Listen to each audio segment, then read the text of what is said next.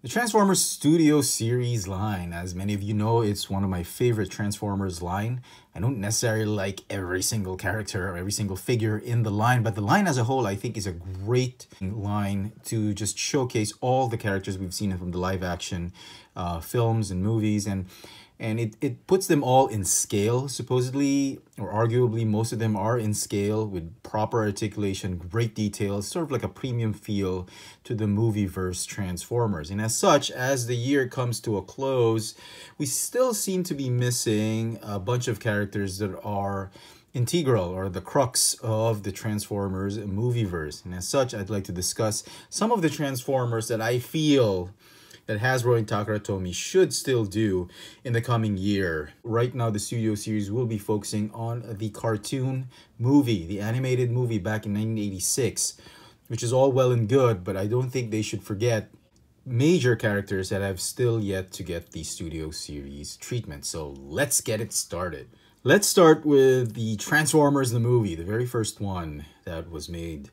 And we've gotten a lot of the major characters. In fact, actually, we have most, if not all, of the major characters from this movie. However, there are a few minor characters that I felt should be given the studio series treatment. Starting with this guy, the Mountain Dew Decepticon vending machine, or dispenser. I don't exactly know, but I think the official name is Dispenser. I think this one deserves a studio series treatment, and I'm hoping if they do a truck, it's fine, but I'm hoping they kind of do a vending machine version, and I think that would be great. I mean, just for the fans. It doesn't have to be like super big. It could be part of another set or another figure or anything like that. If they do a truck, you know, I'd be fine with it. Next up is Stockade. Technically, we didn't really see him in the movie, but he did transform. He was about to transform, I suppose. At least the steering wheel did transform, and I think we deserve another update on this one. If they don't do it, I'm going to be okay with it, but if they do, oh my god, this would be an amazing, amazing figure. And then Frenzy. I don't know why they did not include this with Barricade. We should have gotten a Frenzy that's sort of like a one-step Frenzy that transformed into that disc player or that music box. Some form of Frenzy. They can make it a little bit oversized, but I felt that Frenzy was one of the major characters that deserves a studio series treatment. I mean, he's like such a cool character, and maybe they could do another Soundwave figure, repack it with Ravage or Frenzy. I don't know, but I honestly think we deserve more than these figures that we've already gotten from the movie line. And I think a studio series treatment would really be an interesting take on this character. Let's move on to the second movie, the Transformers Revenge of the Fallen. And some of you may know, I don't know why, but the Revenge of the Fallen has always had a special place in my heart. It's my favorite movieverse movie. The Transformers movieverse film, and I don't know why. I know a lot of people hate this movie, but this has always been my favorite movie out of all the 5 that's been released. I mean, even Bumblebee. I like Bumblebee movie, but this one somehow is just close to my heart. And I do wish we could see a few more characters in this line. Starting with this guy, Demolisher, or Demolishor. This is arguably you know, it's going to be inevitable. I think Hasbro has a penchant for repainting their figures. I'm pretty sure we're going to see Scavenger repainted as Demolisher. It's just a matter of time, but this would be great. I hope they don't mess it up. I hope they give us the proper paint-apps design and deco for this figure that really deserves a studio series treatment. Next up is Sideways. One of my favorite characters, actually favorite toys and figures from the line was Sideways. The Audi sports car, the Audi R8 Decepticon. And this would be a really nice studio series figure. I honestly believe they should do this. Even if he just died after a few minutes, got in an older version, and this one severely needs an update. Preferably with better feet, maybe better paint details, and I'm hoping Takara Tomy would do this. Next up, to be honest, I honestly don't want to see a studio series version of these guys, but given that we already have Devastator and they are part of the main cast, you know, Hasbro could do a 2-pack of these guys, like probably going to be an exclusive. And the twins, Skids and Mudflap, would be a nice addition if you're really completing the Revenge of the Fallen line. And I'm hoping we could get better detail. And even if they don't do the ice cream truck, I mean, if they do this as well, they could probably have like a 4-pack, have them in the Chevy cars, and then the ice cream truck in a smaller condensed version because they have to be in scale. That would be great. Honestly, I'd pick it up, definitely. But not too excited about these guys simply because they're the most unpopular characters from the movie. But it would be great if we do get them. And then this guy, Jolt, who just appears in the last few minutes, the last 10 minutes of the movie, I believe, just to power up Optimus Prime. We never see him in the entirety of the movie except in that last bit. It was a late addition, I think. But I thought the concept of this character was amazing. I mean, if we could get a really proper Jolt to just, you know, combine Jetfire with Optimus Prime, like, you know, it'd be really awesome. I mean, we've gotten one from Dark of the Moon and from Revenge of the Fallen, but yeah, they need work. And if maybe given a studio series treatment, despite being a minor character, I think it would be great. The Doctor, or Scalpel. I don't, honestly, I don't know how they're going to do this. This guy is diminutive and, you know, pardon the pun, microscopic, I think would be the right description if we get a studio series treatment. Because we've gotten Brains and we've gotten Wheelie as part of Shockwave, and he's smaller than those guys. And he would be really small. I don't see Hasbro or Takara Tomy actually doing this figure, to be quite honest. I think it's not in their best interest to do it. Maybe they can add it as part of a set, just like Brains or Wheelie. But I'm still hoping we kind of get him. Maybe like, you know, an actual transforming Doctor. Maybe in like a pack together with maybe some of the appliances that transform in Sam's Kitchen. Because the last one we got was really a terrible figure. Aesthetically, it was great. But quality-wise, it was just terrible. And I know we're getting one from Mechanic Studios or Studio Mechanic or whatever that company is, but it kind of looks too cartoony, more of like a Generations figure than a Studio Series figure. So still hoping Hasbro does this. Or, you know, if they do that, they could pack in with this guy, the Reed Man. This was an interesting character. I honestly thought, you know, this would be a great toy. Unfortunately, we've never gotten one. I can understand why it's going to be very difficult. You're going to do a paper-thin transforming robot. I don't see Hasbro doing this, but it would be nice if they could do this together with Scalpel as like a pack, like a multi-pack. And like I said, you know, if they do it, you could have these interesting characters that were really part of the movie. Doesn't have to be paper-thin. It could be just really thin. And then the kitchen appliances, and like I said, these small Transformers for the Studio Series, they could have them packed in one pack. I mean, if they could do Baby Yoda or the child from the Mandalorian in that teeny tiny figure, they could probably do like a multi-pack of these guys. I thought these were cool, the transforming Decepticon appliances that were hit by the shard. I thought they were amazing. They were kind of cute, but they're probably much too small, and as such, a nice multi-pack would be nice. Okay, Ejector, Ravage. No, this, I don't think I have to say this because we are probably getting Ravage together with Grindor. I'm not even going to say Grindor because it's already been announced, I believe. But again, the Ravage we're probably going to get from Grindor is going to be smaller than Scorponok, and it wouldn't do justice to the character. And as such, you know, a multi-pack of all those small Transformers would be nice. And then finally, the Fallen. I mean, come on. The major bad guy should get a treatment from the Studio Series. My good buddy Christian actually reminded me of this. He wanted a Studio Series version of the Fallen, and personally, I think he's right. Even if he doesn't transform, actually, if you just gave him a bunch of weapons and he just a fully articulated, well-detailed the Fallen, that would be great. But yes, a transforming Fallen would be nice, even if he transformed into like a tomb. Like, you know, the Primes, they transform into a tomb or something like that. I would be more than happy if we got him. Just give us the great detail, Paynap sculpt, the Studio Series line.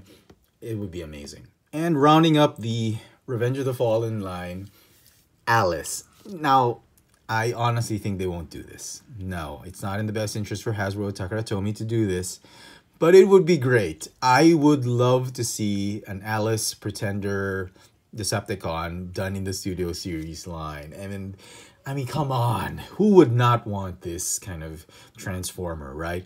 But it would be very, very difficult given that the human-sized Transformer, it would be too small and it wouldn't do any justice to this character. So I'm kind of giving up a hope on this. I don't think we'll see this, but it would be nice if somehow Hasbro could finally somehow squeeze this thing in, like a 2-inch sized figure, or I mean, that had like some detail. I mean, she could be like half human. They could mold it half human and half robot.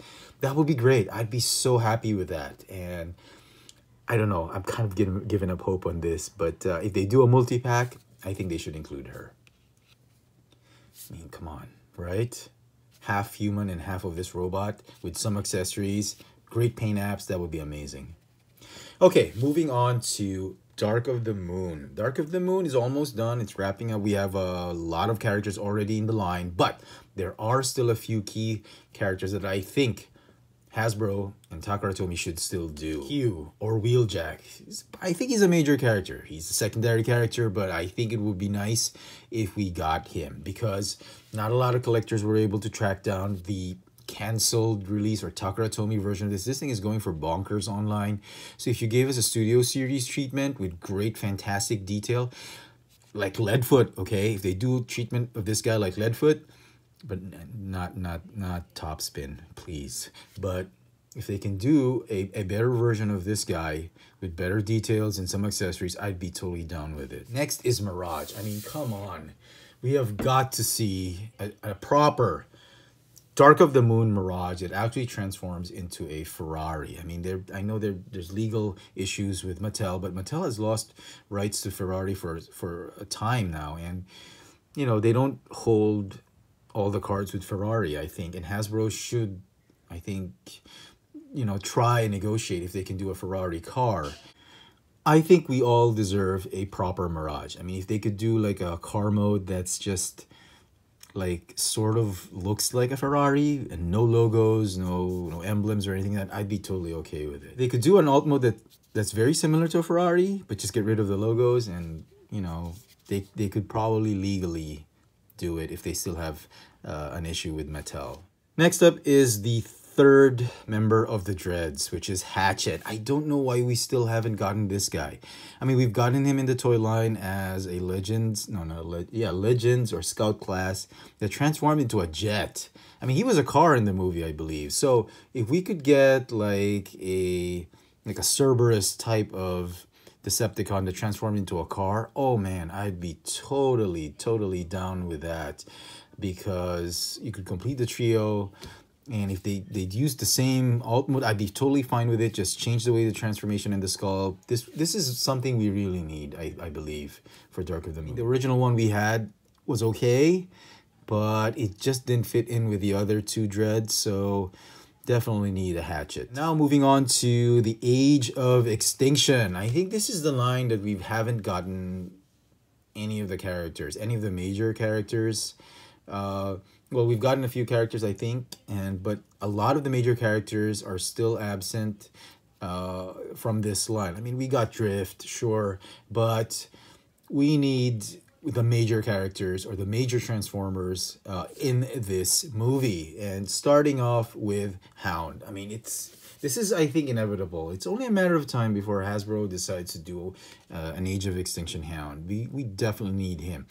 I think he's a fun character. He was annoying at times, but I honestly like this character, and I think he deserves a Studio Series treatment. And we can start off with this old alt mode, and then when Last Night comes, you can give him another version.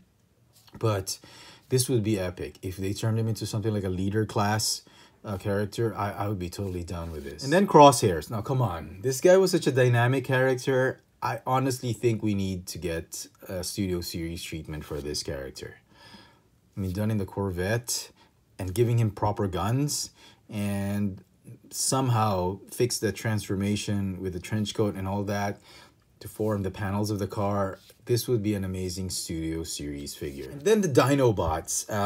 We've already gotten Grimlock, I know that, but we do need the others just to complete the team. We need Slug, Scorn, and Strafe. I don't have to do Sludge, to be honest, or Snarl. But we do need the 3 others, and that would be really nice. They could be done in like Deluxe class or Voyager class.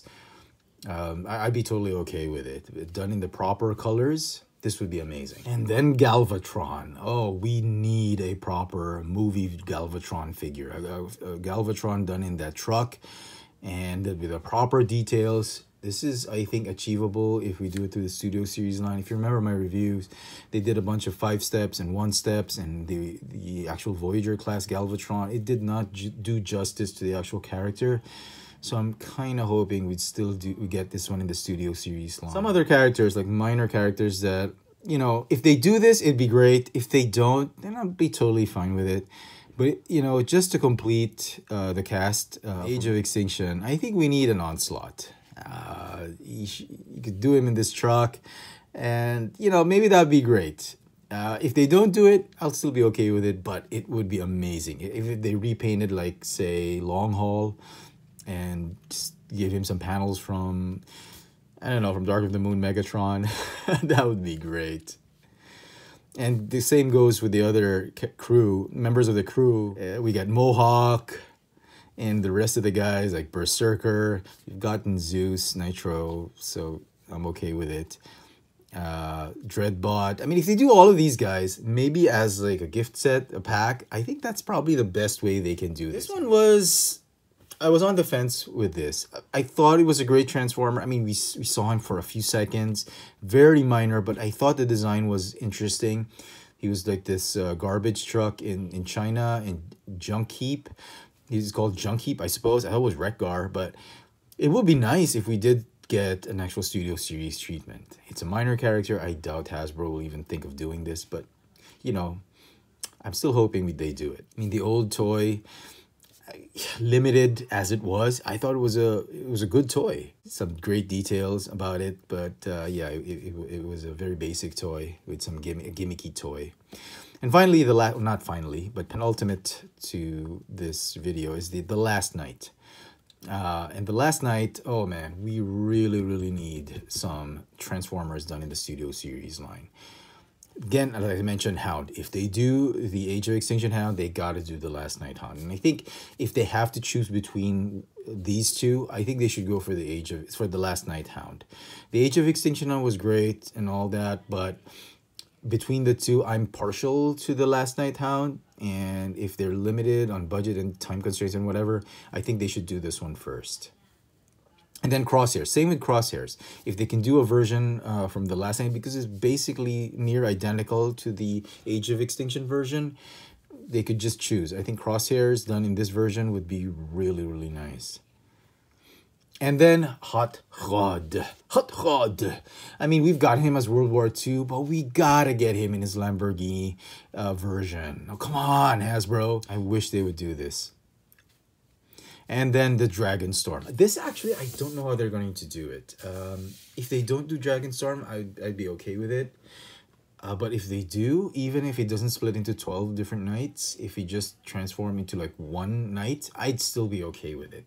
Instead of the one splitting up into 2 nights, that was too gimmicky for me. It's okay, but maybe just one guy transforming to the Dragonstorm, I think would be great. It would be a nod to what they did with Transformers Prime, Beast Hunters, with Predacon. Something like that. That would be really amazing if they did this in the Studio Series line. I mean, just one night, like him, transforming into Dragonstorm. And then Megatron. Oh, come on, Hasbro. This is a no-brainer. You have got to give us a more updated Last Knight Megatron. I think this would be an amazing character. I think this would be a really amazing figure for the Studio Series line. The old one was... this was severely lacking, in my opinion. It was a very frustrating toy, and we need a leader class. At least like a Voyager-sized leader class. for the Studio Series line. And then Optimus Prime, of course. They don't have to do an Age of Extinction version, if you ask me. I think they just skip to the Last Night version. Or maybe they can do an Age of Extinction, and the Last Night version would be like a Battle Damage or an Nemesis Prime version. But we honestly need to do this.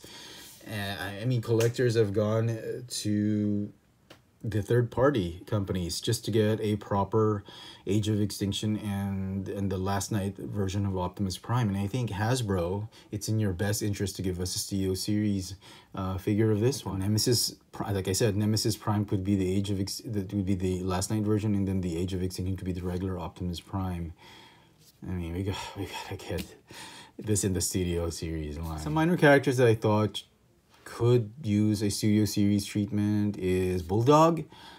We saw him for a few seconds, but the details of this figure are just really amazing, and I thought a Studio Series treatment would really do justice to this character, but they don't have to do it. Now, Day Trader was interesting. He's a kooky character. They should, I thought, you know, this was going to be a Wreck-Gar, but they don't have to do it. But if they do, I think it will be a great figure. I honestly do think so.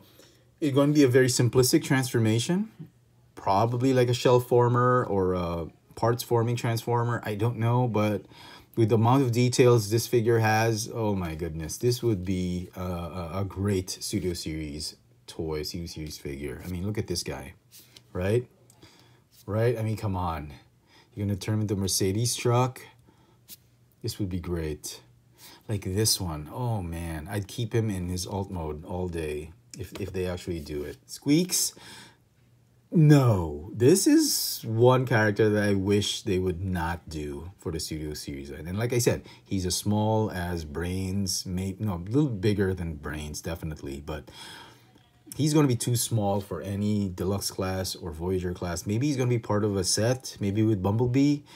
Maybe that's it. That's probably what they'll do. But this is the one I'm least excited about if they actually decide to do it. Now finally, Bumblebee. The Bumblebee movie deserves more Studio Series in my opinion. I think this is probably my second favorite out of all the 5 movies, and we've already gotten some figures like Bumblebee and the 3 Decepticons and Cliffjumper, and I think we can do more. Let's start with Brawn. I think Brawn is really an interesting character. It's one of my favorites from G1, and if they do something like a Cliffjumper, Cybertronian Brawn, I think that would be really nice. I mean, look at him. He's got a lot of firepower. He's very beefy.